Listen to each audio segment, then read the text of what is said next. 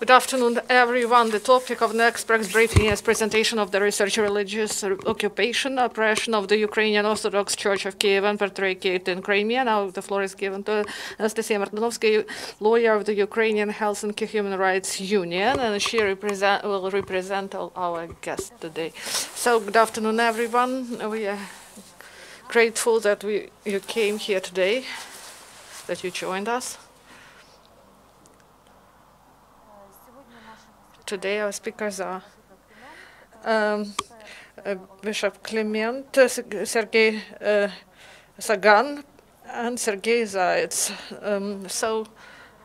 4 years passed since the occupation of the Crimean Peninsula, but we continue to see that the violations of human rights become more and more. We see more and more violations of human rights in Crimea, and also pressure on religious minorities. One of such minorities, Ukrainian Orthodox Church of Kyivan Patriarchate. So this problem of pressure on UCMC is the basis for research for human rights organization and non-governmental organization, Regional Center of Human Rights, and the Ukrainian Helsinki group also supported this research, and the Regional Center for Human Rights NGO. And now we are going to present the results of our research, and I would like to give the floor to Bishop Clement, and he is going to tell us about the situation in Crimea and what happened during the occupation of the peninsula. So today we present this research on Crimea, and this research is the result of work that we carried out starting 2014. We had 46 communities. We had several brotherhood and one monastery. And now we had 25 priests, and now we have 9 premises where we have our services, and these are the premises that were bought starting 2000, and they belong to Crimean Patriarchy. And today we have only 5 priests. Starting 2014 until 2018, we had 9 priests, and now 5 left. 5 left in summer due to the recent events.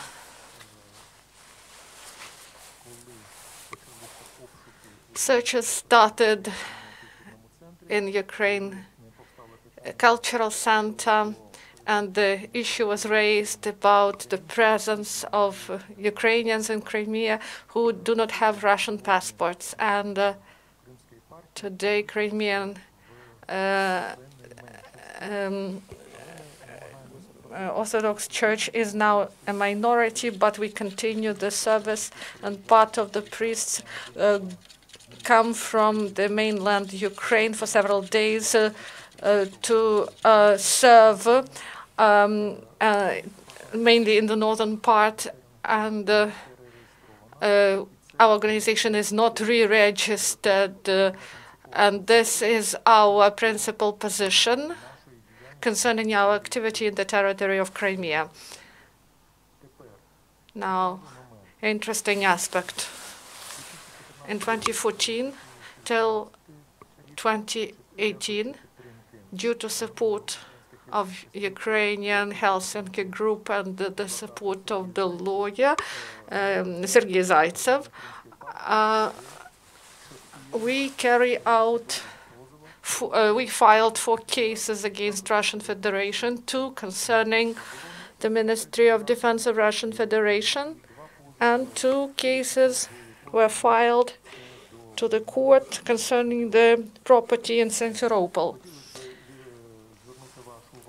I would like to draw your attention to the fact that the courts in Simferopol and in Sevastopol, they accept Ukrainian documents and Ukrainian statutes that were registered in 1996. In Simferopol, they even didn't demand the translation of the statute that was printed in Ukrainian into Russian language. And in Sevastopol, they demanded this translation, and in Kaluga and in Moscow, they also demanded the translation. But the documents, they accept the documents that were issued until 2014. And we also addressed the Supreme Court due to Deputy Zayets. The case was filed into the European Court on Human Rights in Strasbourg. So we work in this area. And the priests, they serve, and people come to church, and lawyers work. So we see that important factor of persecution of the Ukrainian church persecution. The main is that they do not re-register according to Russian legislation, and they have the wish to use their language. Also, there are some national aspects, and Bishop Clement told us about this, and some priests left when there was the new wave of persecution based on national grounds in Crimea. And I believe that there is an important aspect. So Ukrainian Orthodox Church of Kyivan Patriarchate, it was the religious minority even before occupation, and Oleksandr Sagan is going to tell us about it. First of all, I would like to thank the Religious Center of Human Rights, and also I would like to thank Archbishop Clement for his position.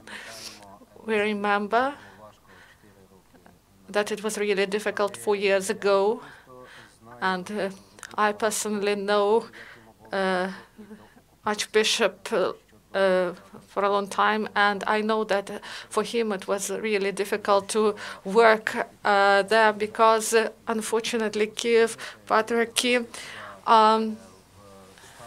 it was in the status of religious minority. Maybe there were no persecution, but they were not promoted in the different spheres, this is for sure. And in the status of the advisor of the president, I tried to solve the issue concerning allocation of land plots for the construction of churches of the for the Ukrainian Orthodox Church of Kyivan Patriarchate, and I attended the Cabinet of Ministers and worked with the Cabinet of Ministers of Crimea and the Speaker of the Supreme Council, and there were some promises, but they said that local councils and the Council of the Republic, they were not supporting, and the decision, we didn't have positive decisions about this land plots, and our efforts, they resulted in the fact that in the territory of military compounds, they allocated some territory where they built churches. So from one side, this was a compromise solution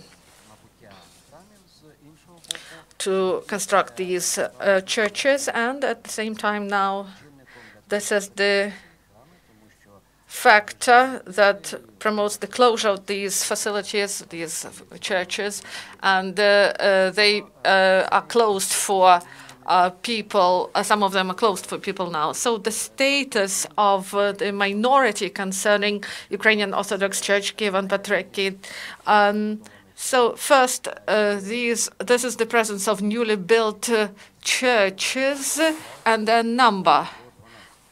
They had 12 churches there. Maybe you can correct me. Yes, maybe there were 12 churches. These were the premises, especially refurbished for the services. And one more aspect, the opportunity to freely get land plots in order to build churches, and this issue was not resolved. And one more aspect that shows the status of the church as the minority. And this is the representation of the church in the media. The majority of the media, they provided critical view on the activity of the Church of Kyivan Patriarchate, and unfortunately, even in times of Yushchenko rule, there was no proper promotion of this church, and further, we may see that this is the structure that didn't support the occupation and didn't recognize the new authority, and they didn't re-register, and the position of the priests concerning this issue was clear. I won't tell you about statistics in this review. We have the statistics, and so it is 10 or 14 times this community is smaller than the main community. But the important issue is to get the land plots and to get invitations for some state events or opportunity to hold some meetings, and these factors really impeded they created obstacles for the development of this church in Crimea, and this resulted that there were only 46 communities of Orthodox Church of Kyivan Patriarchate and in Crimea, and we see that there are 500 communities of Russian Patriarchate in Crimea, and this development of of Ukrainian Patriarchate, it was not well promoted, and Russian law enforcement structures and the courts, they worked against this community in order to liquidate these centers, these communities, and for people it was impossible to have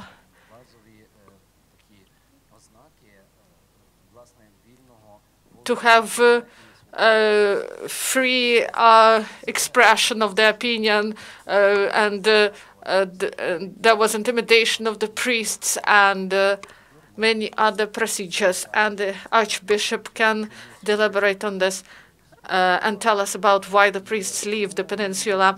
And also we may say that Russia practically today, it tries to liquidate this church. Thank you. So one of important aspects in this review, these are the mechanisms due to which Russia does this. They use legal mechanisms, and they try to provide some legislative acts in order to make pressure on the religious community. And we have Serhiy Zayets here, and he's the lawyer, the expert of Regional Center for Human Rights NGO. Thank you. So the work that was done in this research is the result of work of a big team. First of all, lawyers. This is the experts of Regional Center for Human Rights and the Helsinki group. And I would like to draw your attention that this research contains some exclusive documents that are printed for the first time. And our conclusions that we propose to the attention of the community, they are grounded on facts. These are not some gossips. These are well-documented facts. So these are legal documents, and as lawyers, we work with the legal mechanisms. First of all, speaking about overall situation in Russian Federation, honestly saying, I cannot understand how the authority is distributed. No one provides direct orders. Do this, do not do that. But the officials, they understand what to do, and there are consequences of this. And the situation for the Kyivan Patriarchate Church is such that some communities, some churches, they just disappeared because of indirect actions. Because they just do not want to see this church there, and they do some actions in order to liquidate it in Crimea. So in some cases, there is direct actions of, for example, the seizure of church in Sevastopol, and the seizure of some premises in Simferopol. And this is the direct result of the actions of power. They were not afraid of leaving some traces, and the seizure of the church in Perevalne, and I would like to tell you more about this seizure. And there is an answer of the from the Ministry of Defense of Russian Federation on the request of the Ukrainian church, and they confirmed that the church in Sevastopol and the church in Perevalne, they were seized by Russian power. And the second,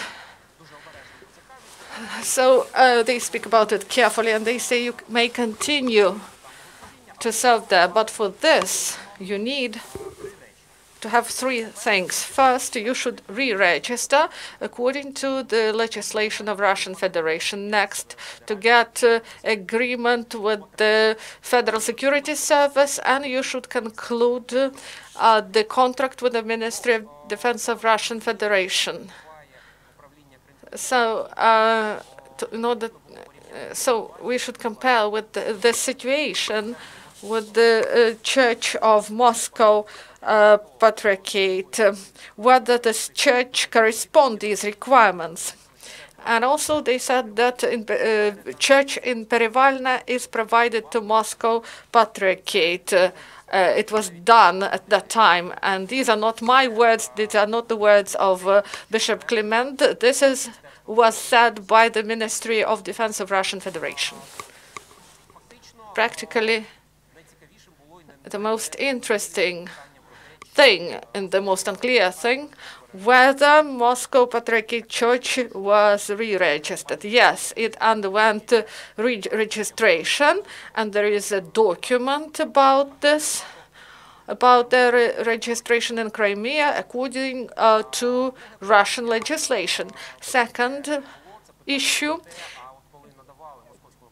when Perevalne village church was provided to Moscow Patriarchate. So how this issue was resolved? So they had some requirements to Moscow Patriarchate Church and some requirements to Kyivan Patriarchate Church. And here you may see the agreement concluded between the administration of this city between and the ministry, and concerning the upbringing of Russian servicemen in the spirit of patriotism. And you may see this agreement, this document here. We do not know about the federal security service. Maybe they didn't have this coordination with them. But the position of the Ministry of Russian Federation, the position of the Moscow Patriarchate, and the position of Archbishop Clement, and he holds this position, his position for more than 4 years, and it shows that Ukrainian Orthodox Church of Kyivan Patriarchate in Crimea, in the view of the Russian authorities, believe that this church is not appropriate. But you remember that in March 2014, Kyivan Patriarchate was condemning the aggression of Russian Federation and call on to protect the integrity of Ukraine. And we have this declaration by Patriarchy and in our research, and it is also present on the site. And those requirements that were established by Russian Federation in order that the church continue its existence, they do not correspond to this position. And now, practically, Kyivan Patriarchate cannot conclude the agreement with the Ministry of Russian Federation, and we understand that it cannot be done under any conditions, and it cannot be re-registered, and it resulted in the fact that according to Russian legislation, Kyivan Patriarchate is not a legal person, and they cannot conclude any legal agreements. They cannot open account in the bank. And I know that the Archbishop had the problem to pay state duty to file the case to the court. Also, I would like to add that all the situation, it won't remain here. It will go to the European Court on Human Rights, and one case was was filed to the European Court, and it awaits its time. And about the international law and international humanitarian law, what Russian Federation did with religious communities, how it treats Ukrainian Orthodox, Kyivan Patriarchate, it does not. This treatment does not correspond international legislation on human rights, and also this is one of the elements of discrimination based on national grounds, and also the religious component here may also be included into the national identity issue. That is one of the elements that remained important for Ukrainians in Crimea, for those people who identify themselves with Ukraine. So please study this research, and the main in this report are the documents, and you can reach your own conclusions based on these documents. Thank you, Serhiy.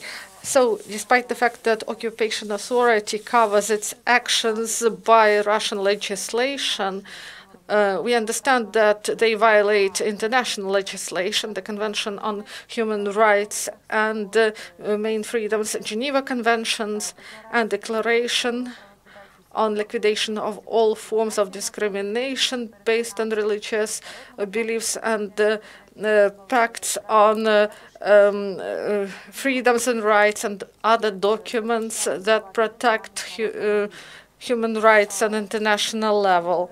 And we are convinced that the work of the experts that was reflected in this research, this is the part of efficient and important mechanism in fighting the occupants in order to draw attention to human rights violations that are ongoing in the occupied peninsula.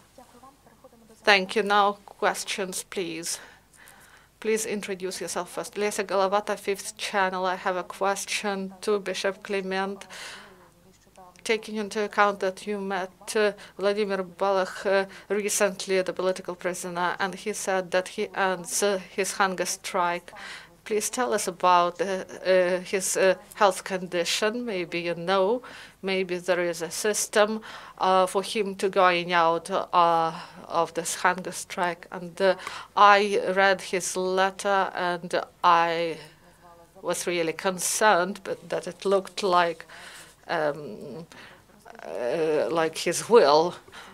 So please tell us about the meeting in Simferopol facility and about his health condition and everything that you know now about Vladimir Balakh.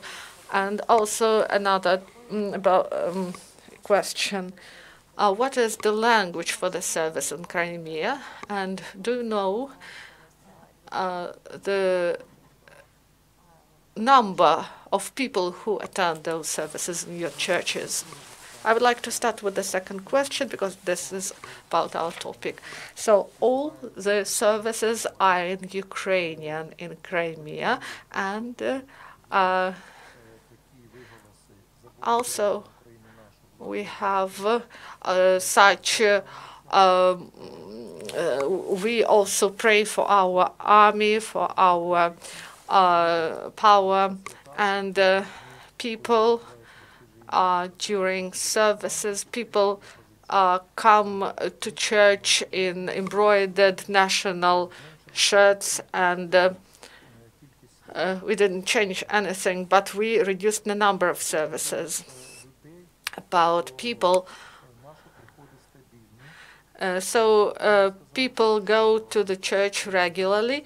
I won't say that the number decreased. For example, in Simferopol, part of people went to the mainland Ukraine, but other people, other Ukrainians, started to go to church. Those Ukrainians who really care, who believe that Ukraine is their motherland, and also I would like to say that many Russian-speaking people come to church, go to church. They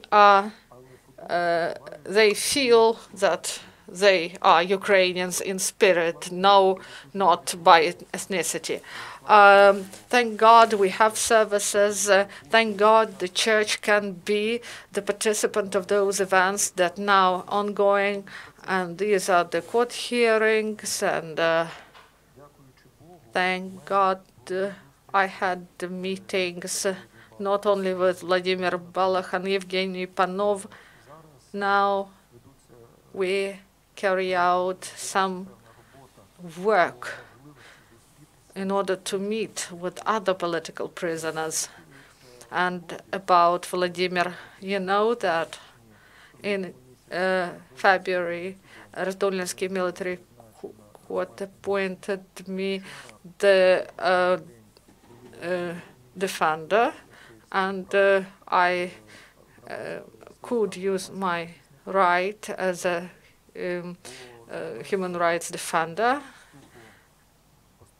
And from the moment of introduction of the provision, I now do not have the right to carry out this activity, but I had the meeting with Vladimir, and I saw that his face was gray and dry, and the letter that was made public today, this is the mild version. And compared with what we had during our discussions. And his thoughts are much more rigid. Thank God that he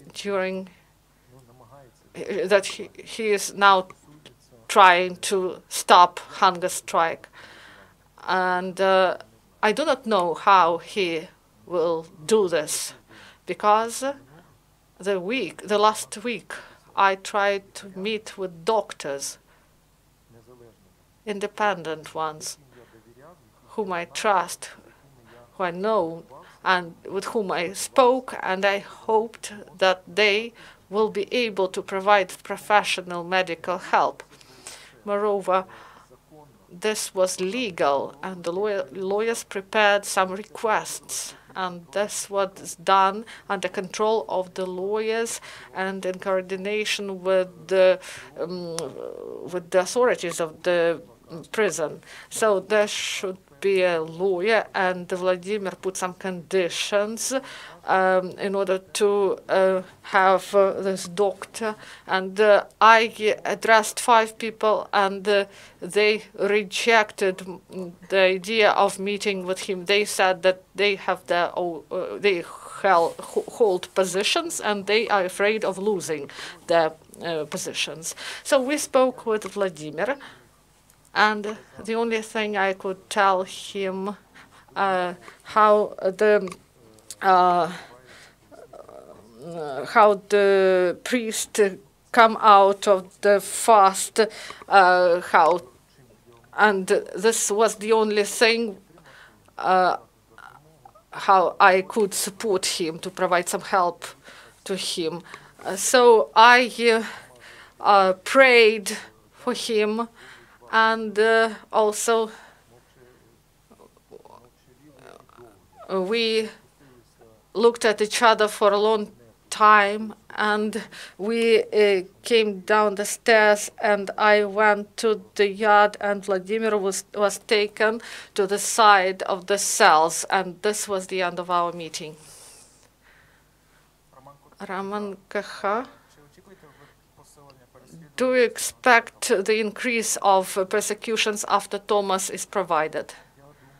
I believe that this can happen, and we should pay special attention to this. When you see the documents that we made public, first letter is the letter that was written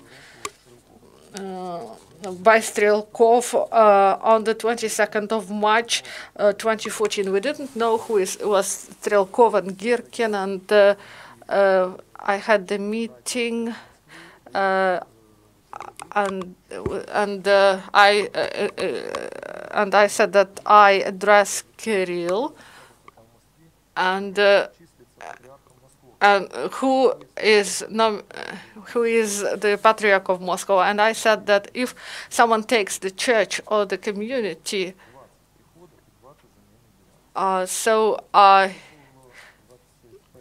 this was on the 21st of March 2014, and he called me, and he said that he is the advisor of Aksionov on security, and there was a requirement from him that I should write a petition that the issues between the new power and the church are resolved, and I do not have any claims, and that I'm happy that Kyivan Patriarchate in the territory of Crimea will be preserved. But I didn't provide any applications, any claims, and the same day I got a letter from him, and later, you know, that I had 2 meetings with Aksionov. They happened in the critical moments when there was deterioration of the situation, and there was the threat of for the church in Simferopol, and during one of the meetings they said that Bishop Lazarus said that they shouldn't do something against you, because if there will be some actions against the Kyivan Patriarchate, this can result in a bad situation for Moscow Patriarchate in the mainland Ukraine. But you know how these, what happened next. So after Thomas is granted, only God will help. And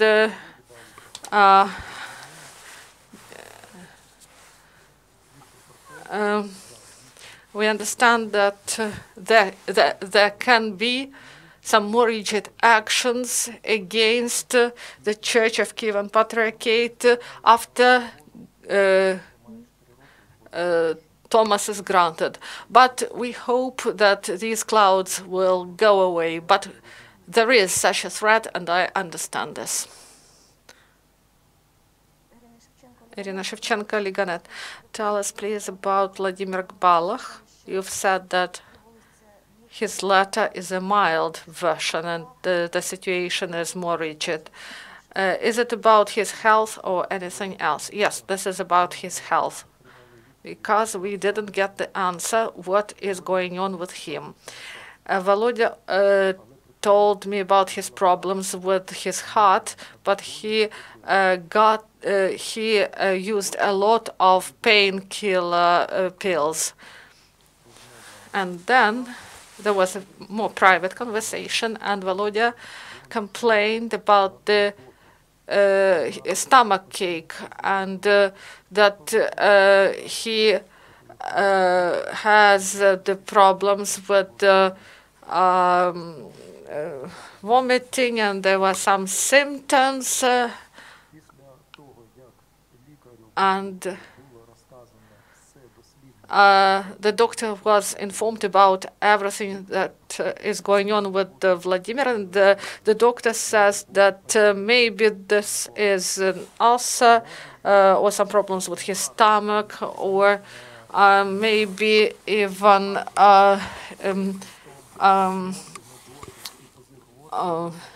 the symptoms, they may be connected with the state of his heart. This may be his heart, or his heart, or his stomach, or the it may be ulcer, or so. When Volodya is in the detention facility, he will be placed in the hospital, or he may be brought out of the prison, as it was with Oleksandr Sagan, in order to verify, to check his health condition. So his health condition is really critical. About his psychological status, if we take all, so I spoke with many prisoners, and they are all on the brink of psychological breakdown. So for Volodya, the situation was easier because there was access. And to Yevgen Panov, I had only 4 visits to him.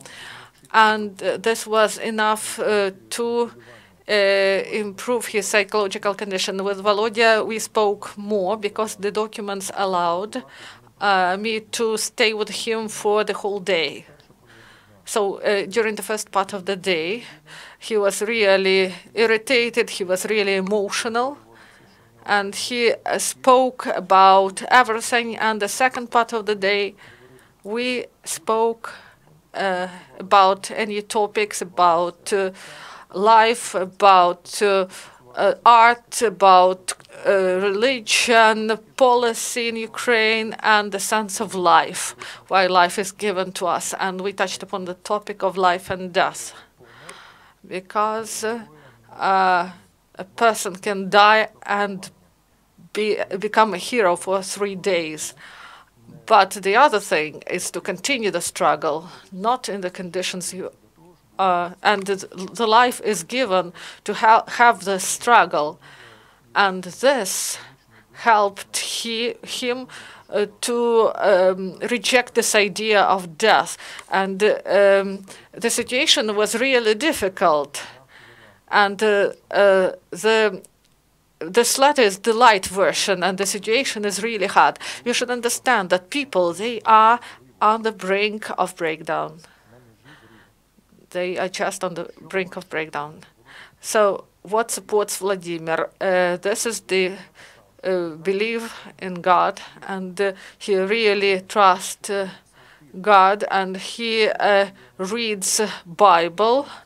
And in Razdolninsky facility, I provided him with religious texts, and also Vladimir, when he was in Razdolninsky facility, he had the opportunity to get books in Ukrainian, and Natalia, his wife, provided him with these books.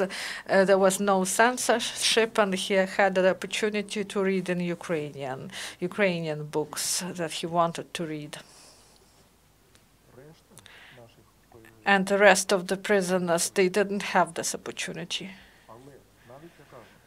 And I would like to say that even Volodya read and he think about his life, but his condition is really heavy.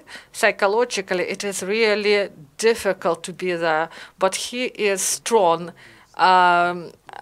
both physically and psychologically. He understands what life is and what death is. So we spoke openly about it with him. Crimea. So the question to the lawyer: what is the status of Crimean churches of Kyivan Patriarchate and the number of cases that are heard in the Crimean courts? I didn't understand your question. So the churches, they exist as they existed before. What about their status, if we are speaking about Russian legislation, whether they are registered and how many cases are heard in the Russian courts? So about the property, 4 or 5 cases. Some of them ended. About the status, once again, Kyivan Patriarchate was not re-registered in Crimea.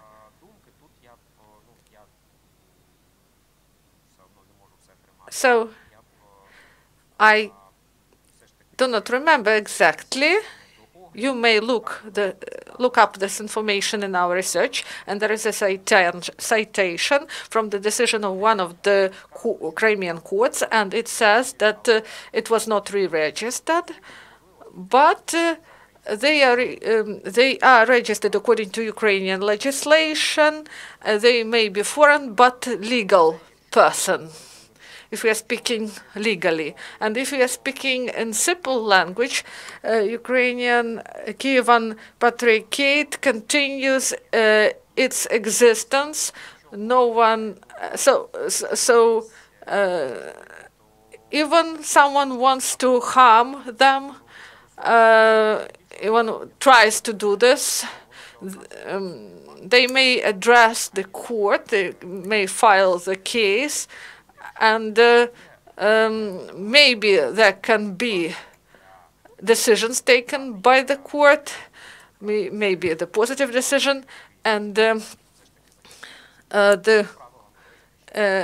so it can be protected by the court. So other cases, when the people who go to church are attended by some law enforcers, maybe they do not recommend people to go to this church. There were no direct addresses to people, but in 2014 there were some cases, but these people were revealed. They just came to the church and they just sat in the church, and we told them what their place is, and they just quickly left. And there were some moments that were not completely pleasant, but we could monitor them. Then there was a meeting with some priest. I revealed him. He wrote an explanatory note for me. He wrote with whom and where he met and and what they were talking about. So Maxim Volovnin, he left the Crimea, and they tried to recruit him. And his letter, his 4-page letter, this letter is preserved about trying to cooperate. So there were such attempts in 2014 and at the beginning of 2015 when Ruslan Belbek, he was the vice premier, and he was dealing with the issues of inter-ethnical and inter-religious union, and he asked me to go to Moscow with him, and we met in the office of the Russian president to discuss the issues concerning our stay in Crimea, and they were ready to pay for the air ticket and to provide us with a car. And there were 3 such meetings, and I fell ill once, and I went to 2 times to Kiev and to our patriarchate, and then I went back to Crimea. And after that time, once again there was a serious meeting. There was a meeting with Ruslan Belbek. At this meeting, there were representatives from Chechnya. I do not remember the name. So the name was Russian, and Ruslan Belbek tried to speak with me in a not polite manner. It happened in winter 2015, and I had problems with the premises, and there were first attempts to seize our premises, and Ruslan Belbek started to speak with me not politely, and when I went back to church during the service, I said that they should not speak with me like that in a rigid tone, and it was put on the internet, and someone revealed this on the internet, and my attitude to the Russian power was revealed. But no one was speaking with me after that, and no one was trying to speak with me or my priests. One more interesting fact that happened 2 weeks ago from Razdolne Regional Department of Police. We had a letter, and it said that they asked, according to the law on police of Russian Federation and on criminal investigation, they asked to provide all statute documents of registration, and to provide the list of the founders, and to provide the list of participants of a religious community, to provide an answer about your attitude to the problems of family and upbringing. And one more question: whether there is some pressure on your community. And this letter came, and the lawyers studied this letter, and they said that I may not provide answer to these questions because it does not say based on what they demand such data. So 2 laws mentioned, they do not demand such data. This can be done only in case of the criminal case. And also, it doesn't say the deadline for the answer. So, according to legislation, I didn't provide the answer. So these are the elements of our life, and I believe that we are monitored. I believe that there are some people who may provide some information But also an interesting fact that happened in 2014 when they tried to seize the land, half a hectare, near a Ukrainian gymnasium. And they sent a letter that they take this land for FSB premises. And I wrote to FSB and I said I won't give this land to them. Then I tried to go and see the head of FSB in Crimea, but they didn't let me.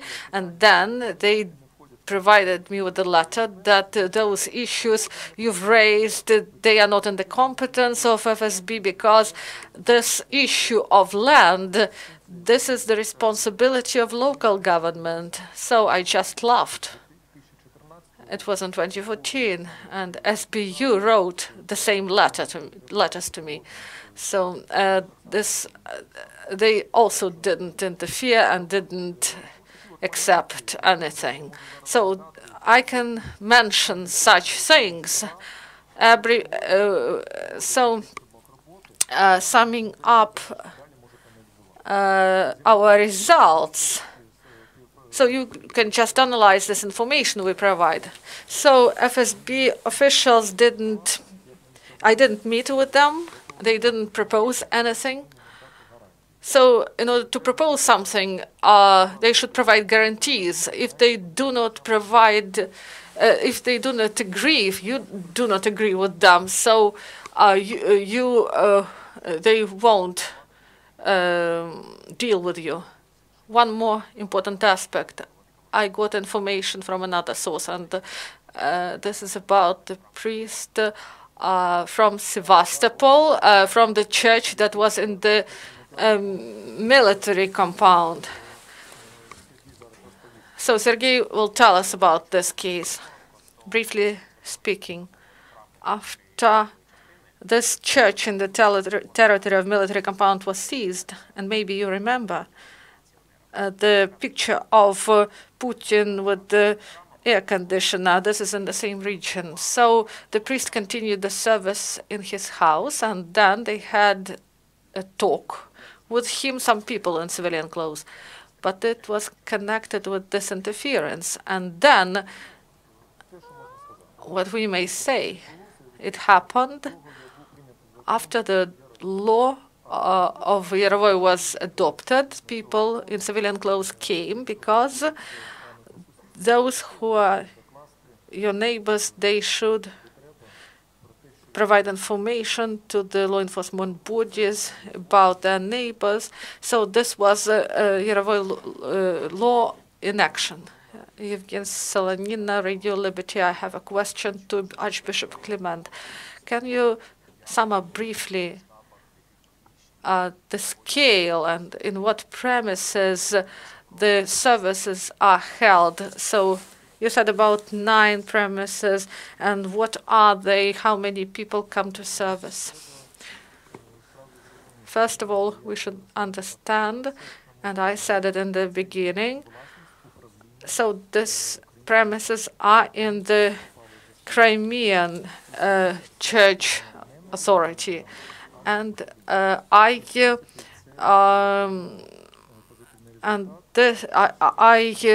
registered it, and everything that was leased, everything that was provided by businessmen. For example, in case of Saki, the businessman provided us with the premise on the territory of sanitarium, but then the owner changed, the situation changed, and they asked us to leave these premises. And there is a document that the church is not there anymore. So what we have, this is the cathedral in Simferopol, more than 1,000 square meters. This is the church, the cathedral, that consists of 3 floors. First floor, the cultural center and the management of Patriarchate. And the second, the big cathedral, 6.5 meters high, and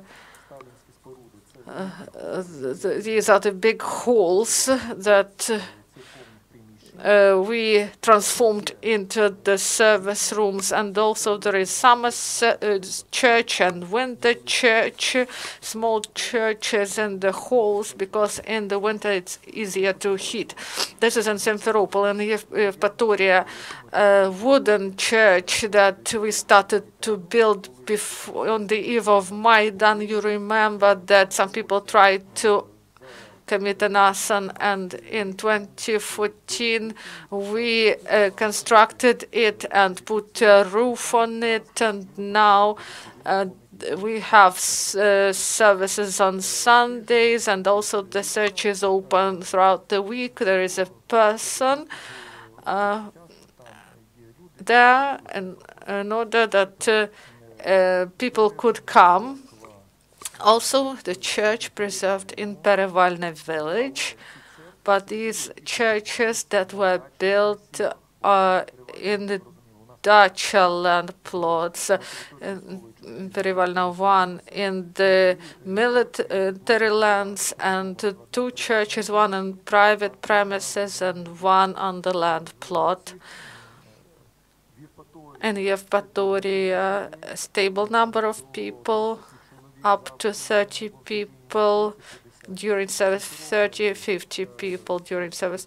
In Simferopol, 100, 150. In Perevalne, somewhat less, 10, 15 people. Also, male monastery in Belogorsky region, Balki village. There is a house that was transformed in a church, and in summer 2013 we were able to provide the foundation for the construction of the church, but we stopped any construction because Patriarch said, for whom should we build that? That's why there is no construction now. We just preserve what we have.